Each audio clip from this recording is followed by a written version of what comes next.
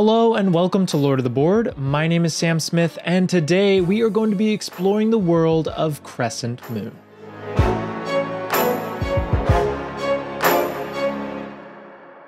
Crescent Moon is designed by Steve Mathers and it is illustrated by Naveed Rahman. And also, this is published by Osprey Games. If you haven't really been following the channel, my favorite release of last year was an Osprey Games release, being Imperium Legends and Classics. This game was one of my most anticipated games of 2022. Today I'm just going to be exploring this board game, kind of telling you guys a little bit about how it feels, and hopefully by the end of the video, maybe you'll decide if this is going to be something that's going to hit your table, but if not, maybe it's just going to be informational for you. All right, so what exactly is Crescent Moon? Crescent Moon is a 4 or 5 player asymmetric war game set in the early 10th century of the Middle East. Now, instead of this being an exact time or moment in history, this is more of an artistic expression of the time period. You're going to be playing one of 5 characters that are going to kind of symbolize different powers and positions that would have been relevant of that time period. Now, each of these positions that you can play is asymmetric, but actually it's only asymmetric in the way that Root is, where there's multiple actions that are going to be the same and shared between players, like moving and attacking and influencing locations, but then each faction has a different way to score victory points, as well as some special actions that are unique to them. Now, I'm going to be kind of giving an overview of each of those characters now, and let's start with the Sultan.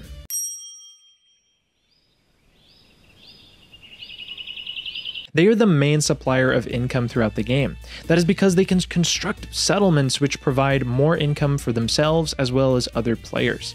And then they naturally will be buying other players' cards from the market, giving those players their income because they don't actually have their own cards within the market. Now, this creates a very fun and interesting economy in the game that is run very much so by the Sultan's decisions.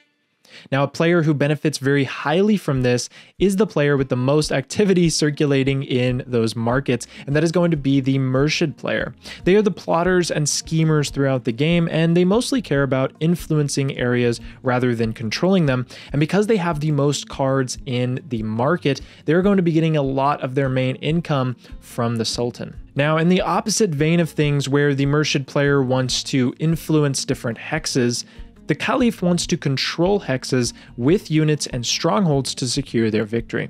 They'll get points for protecting areas, even if it's not their own buildings that they will be protecting. In fact, they like to be protecting those towns and cities that the Sultan generates.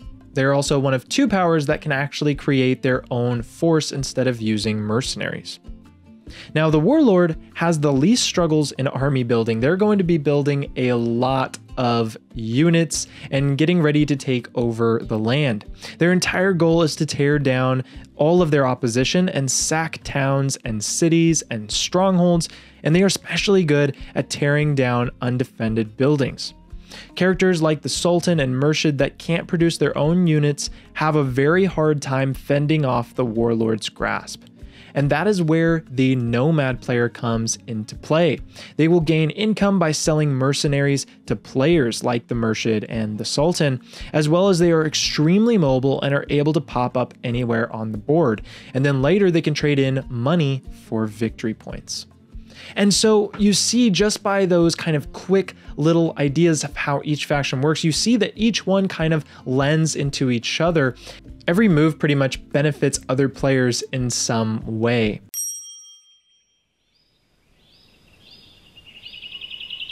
Now, one of the nicest things about this game is that every single character comes with a player sheet, and this player aid has all of your player actions here on the front.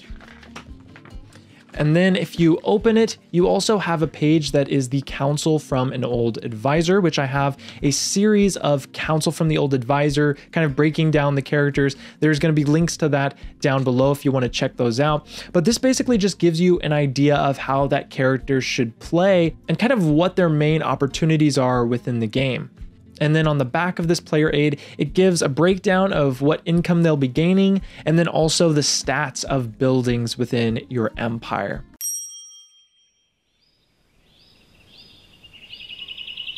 Now, I know that I have a lot of Root fans on the channel, and one of the most common things that people are going to ask is, is this game a Root clone? Is this game like Root? And I can say that while some of the politics of the game are similar to that of Root, where player positions are going to be intermingling per se, the mechanics of the game are nothing like Root. In fact, I'm going to be definitely keeping this game in my collection alongside Root.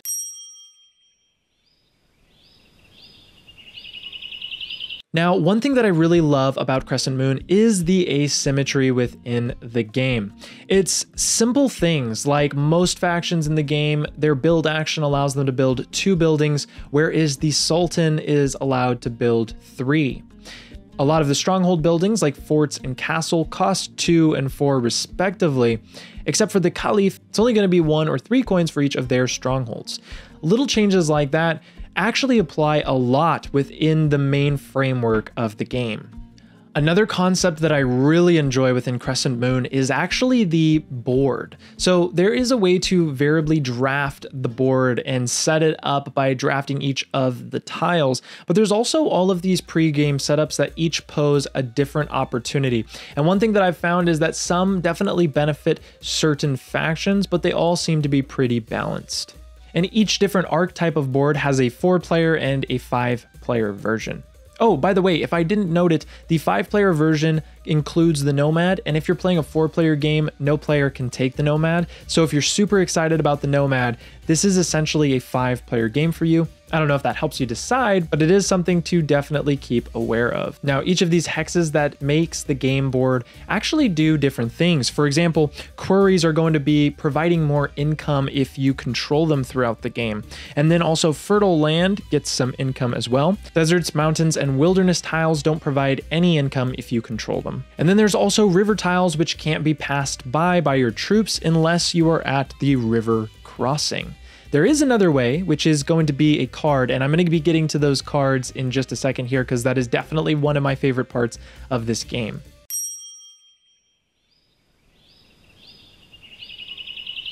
The other concept that I find very interesting in Crescent Moon is kind of the 3 main layers of player positioning throughout the game.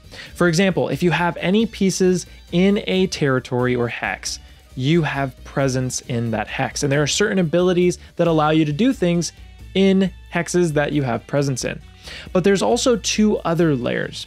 If you have military units such as stronghold buildings like forts or castles, or units like mercenaries or the standard units, that is going to mean that you have control or military control of that hex. And that is important for gaining income from that in the income phase. That's also important for building buildings at times.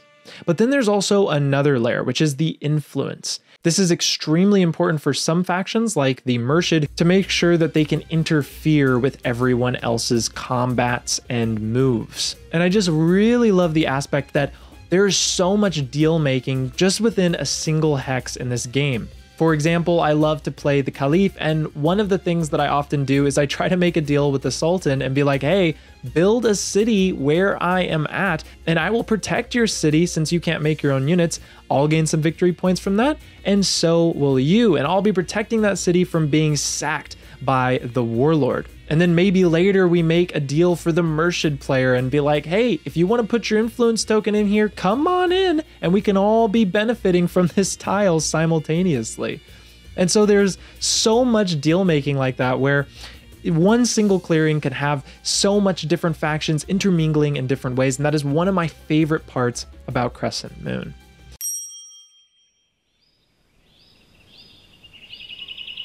Now, all of the cards are going to be in one of 4 colors. Now, whenever a player buys from the market, they have to pay those coins to the player that the card belongs to. These cards have super nice benefits that help for combats, and they also help for influence contests. Basically, both of the ways that you can expand your territory in the game. They also have some cards like ships, which will allow you to pass the river, which can be really, really powerful. Now, like I said, the Murshid player has most of the cards in the market. And so oftentimes their main way of income, since they don't really get a lot of control on the board, they can't gain income that way. They're going to be gaining most of their income from players just buying their cards in order to gain an edge against their other opponents, or maybe even them. There's also this special market that the Sultan has. This special market of 3 cards, they set the price of these 3 cards. If a player wants to buy something from it, they can set it to whatever price, and that player has to negotiate whether that's worth it for them to buy it, or maybe make a deal to make it a little less. If you're thinking that there is a lot of deal making in this game, yes, there is an extremely large amount of deal making in this game. If you're not good at making deals and player interaction and political positions, you're not going to really have a good time with this game. There should always be some sort of motive for every action, and you have to try and convince other players that that movement or motive is a good idea. You don't want to be buying too many pink cards, for example, otherwise they're going to get completely loaded. But every player needs some cards, and sometimes only pink is in the market. And I just really love how clean that design is, and it reminds me a lot of the Dune board game, where every single card that you would buy, basically the money would go to the Empire. It has that same feel, but every player kind of has certain cards in the market that they get paid out on. Oh, just to note, when you buy your own color in the market, you actually get half off.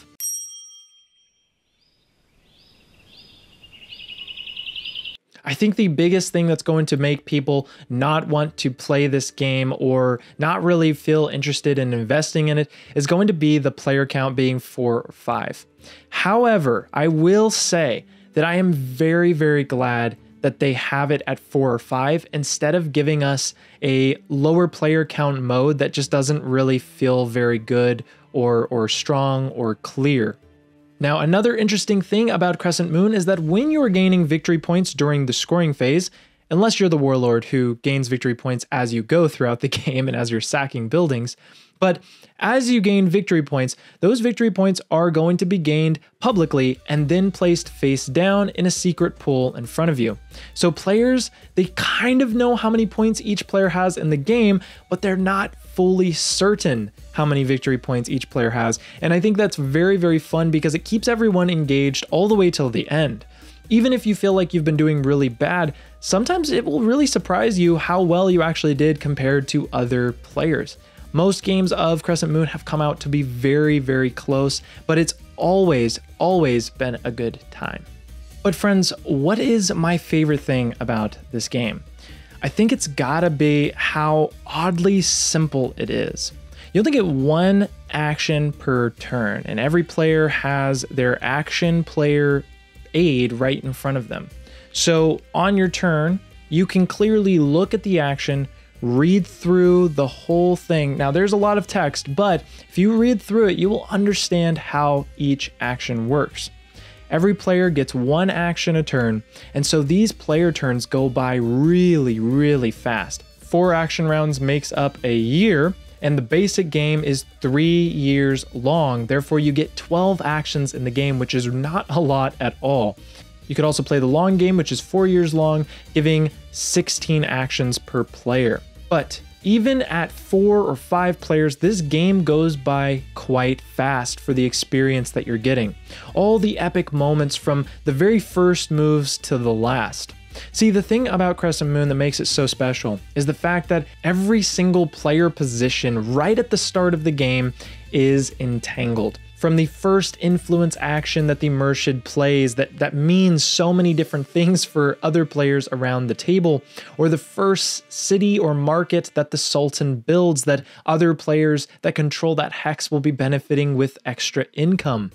Or maybe the warlord massing up a large army in the first turn and moving around the board, taking the holy site for extra victory points. These moments mean so much things for multiple different players. It's the fact that when it's not my turn, I am just as engaged in the negotiation as when it is my turn. And I think that's what I love most about Crescent Moon.